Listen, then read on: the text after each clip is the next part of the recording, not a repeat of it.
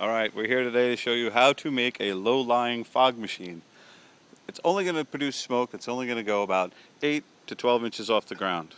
Well, it doesn't work because I'm really high in the air. But anyway, what we use is a 1,000-watt fog machine, which you can see here, brand new in the package. Okay, boom. Wait for like around Halloween, like end of Halloween, near Halloween, to pick up the fog machine. You find it really cheap. What you need is an igloo cooler or a cooler of some sort. Comes complete with fly. Don't leave it open or your fly will leave. I've already pre-cut the holes, as you can see here. You're going to need a 4-inch hole saw to cut through this. It's also going to cost you about 25 bucks.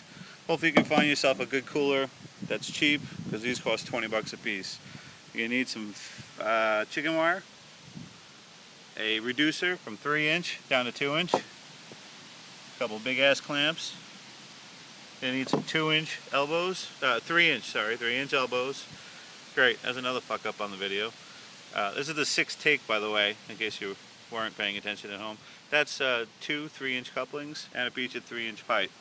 Basically, you got to cut these holes before you do anything else. Unfortunately, I don't have the hole saw around because someone couldn't find it. And we'll show you how to make this thing in a little bit.